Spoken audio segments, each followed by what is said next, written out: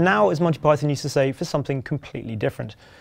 A few weeks ago, I went down to Monte Carlo because Porsche had organised a celebration of, well, 50 years since they first won the Monte Carlo Rally and 40 years since they last won the Monte Carlo Rally. And it was an amazing collection of cars they had down there, and people as well. But one thing stood out, and I captured a bit of footage which I wanted to share with you all.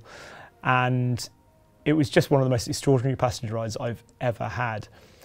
I'll try and give you now a bit of background. This car is a 3-litre SC RS, and it's the actual car that won in 1978. And the man behind the wheel is a chap called Jean-Pierre Nicolas, who was the driver in 1978 who won the rally, the last time that Porsche won outright. The factory teams had pulled out after 1970, the last time the factory team had won. They wanted to leave on a high. But since then, various privateers had been racing the cars and rallying them. And the Almirez brothers had been preparing particularly good cars. In fact, Jacques Almirez was there in Monte Carlo, and I had a ride with him in a full group full car as well. This car, it has a standard, pretty much standard engine in a Group 4 chassis, and this amazing Gitane livery on it as well. And in 1978, Jean-Pierre Nicolas and the car, they didn't go in as favourites by any means. In fact, Jean Todt was meant to be sitting alongside him, but then pulled out and somebody else stepped in at the last minute as co-driver. The factory Lancia, Stratos and the Fiat 131, driven by none other than Walter Roll, were very definitely the favourites, but the weather that year played a big part, because Monte so frequently, you never know quite what you're going to get, and there was a huge amount of snowfall. And so as the rally progressed, the rear-engine 911s and the Alpines, in fact, were doing rather better than anyone would have anticipated before the rally.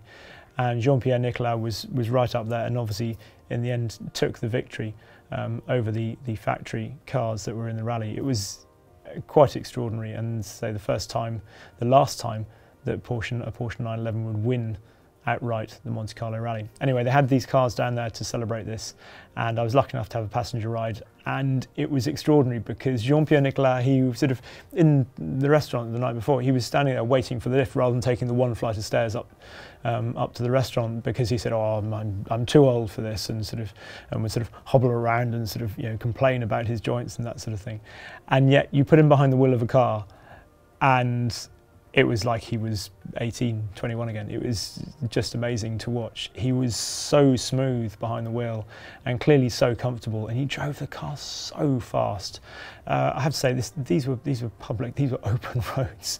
The stage that I was in with him for, we got given these books here, which has some of the history in it.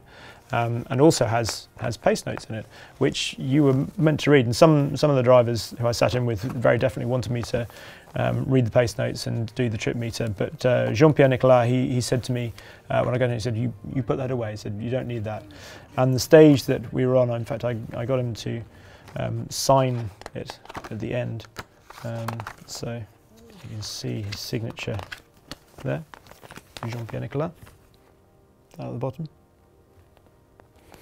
And the stage that we did was from the Col de Chirini, what better name to have as the starting point, all the way to l'Église Saint-Dalmas.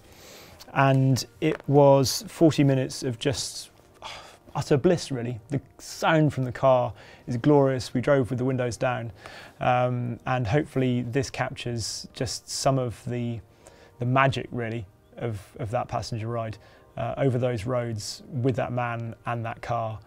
And yeah, hopefully you enjoy it.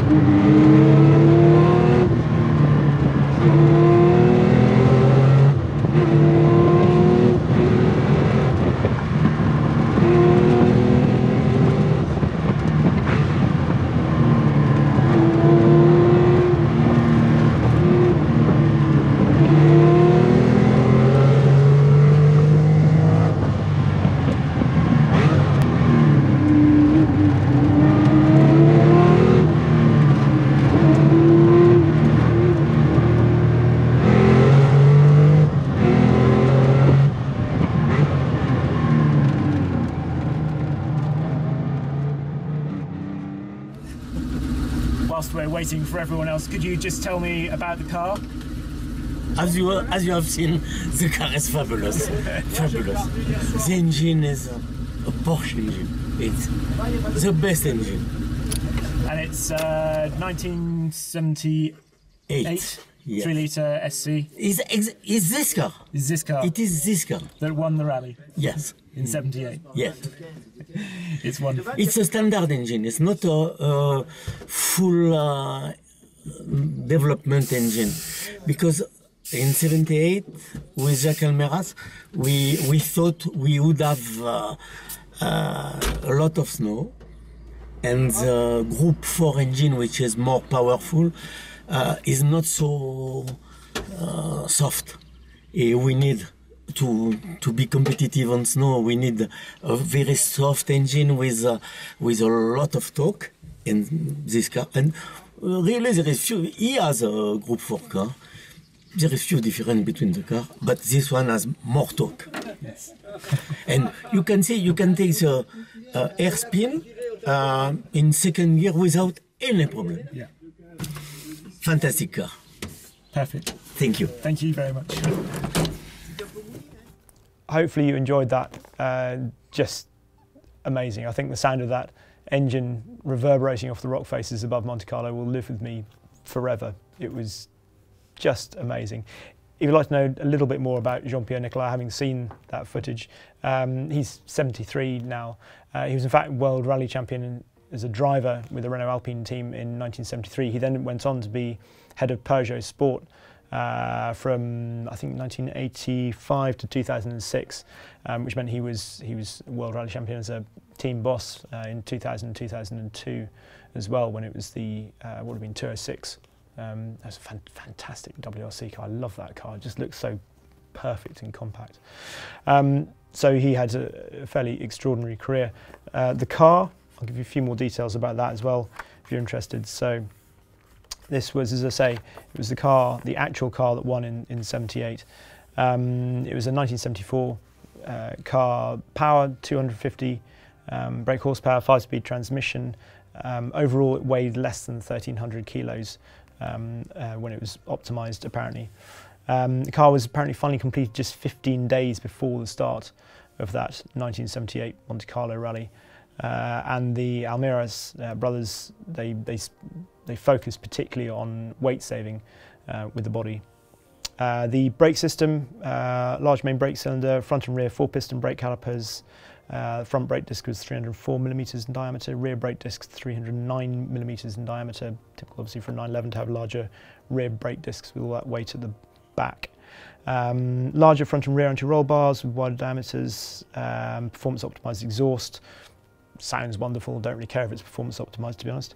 Larger oil tank with central oil cooler.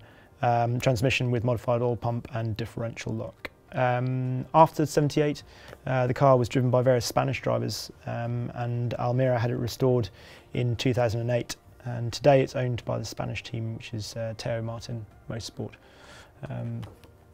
And yes, it was just the most wonderful car, and he drove it with such panache, really, and complete skill. The only thing that it left me with at the end of all that was just thinking, wouldn't it be brilliant if Porsche was able to run at the front of the World Rally Championship again today? We've got the RGT cars, and there are certain drivers out there you can see on the Monte.